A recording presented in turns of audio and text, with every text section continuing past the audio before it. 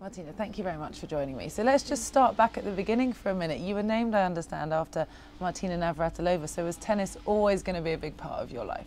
Oh yes, that was determined already before I was born, with the name, coming from Martina Navratilova, which was a great, kind of freedom, symbol of freedom back in Czechoslovakia. She was more than just a tennis player. She was a living legend, and my mother was a former professional herself, so that goes with it. And she taught me to play at the age of 2 as soon as pretty much I started walking. Yeah, your mum coached you, didn't she, for most of your life? How much of an influence was she in helping you to get to what you achieved?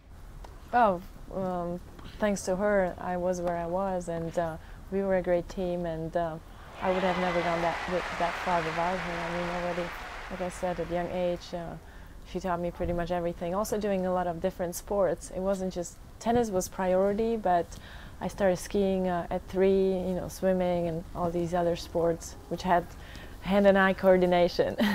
Then you had to choose. So tennis, Wimbledon, we're here this year. I can't help but talk about it. You broke so many records in all of your tennis career, being the youngest ever to do everything. You won Wimbledon age 16. I think you'd won the doubles previously, but did you appreciate at that young age how significant it was to have done what you did? I appreciate it probably a lot more now, because you don't really have that much time to celebrate when you're 16. I mean, yeah, I was like looking forward to the dinner, where it used to be the dance and everything. So I was like, yeah, I'm gonna dance. But at that time, the next tournament was already coming up. You prepare yourself for the season in the US and then the US Open. So at that real moment, you don't really have much time. You are kind of in this tunnel vision, and you just continue, and you try to suck in the moment. Of course, when you're on center court, you hold up the plate and you show the trophy, and everybody is applauding. But at the end of the day, it just keeps going, because sport is so fast living. And so you came so close to achieving the career, well, the Grand Slam, I suppose. You reached the French final. How much of a goal was that of yours at the time to try and accomplish? Well, it was kind of special, because when I played the French Open finals, I came back off surgery. So for me, like being in the finals, it was almost like already a win at that time. And probably, who knows, if I had won the French Open, then I probably wouldn't win Wimbledon, because I would have been just too tired and worn out and mentally.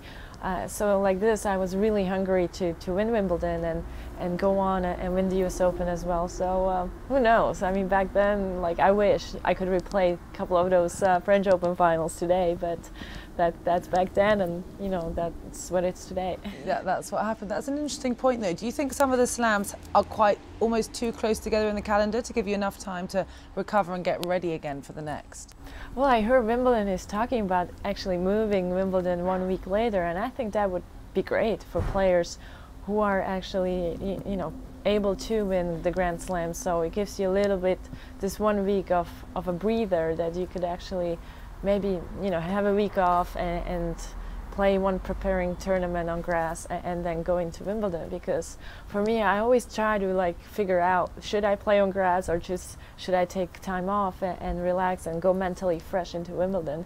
And I think this would be a great opportunity to move it a week, so it gives you a bit more time to relax. You're right. Like, we've seen perfect example, Kim Clijsters this year sacrificed the clay court season to really try and dominate at Wimbledon, and sadly got knocked out yesterday. But it means some players are having to risk, almost avoiding the clay court season if they want to have the success at Wimbledon.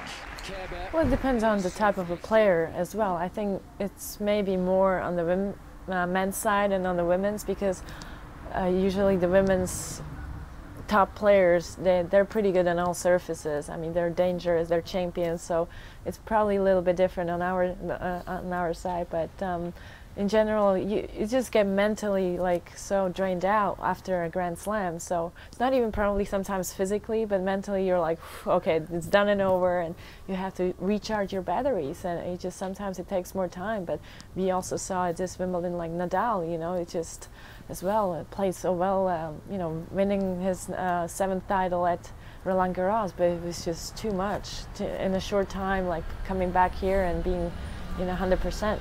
I wanted to talk to you about that interesting point you've touched on. You had a couple of shock early losses from the Slam after you'd won. We've obviously seen a couple this year, Nadal, Venus.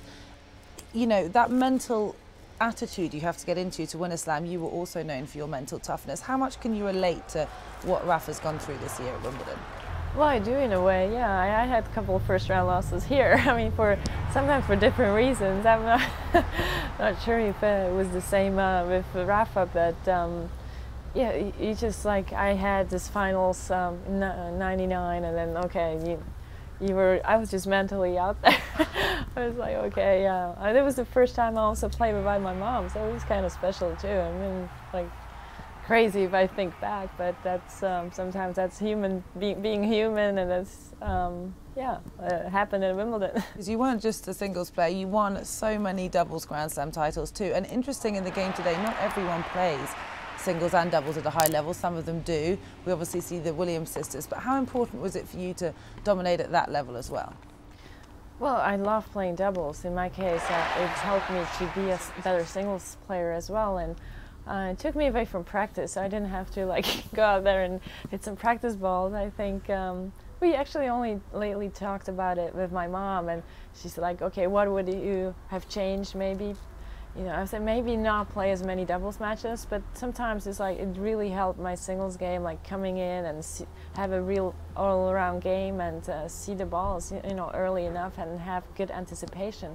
So it really helped my singles as well. So it's hard, you know, sometimes it can wear you out for the singles, but on the other hand, it can help you too.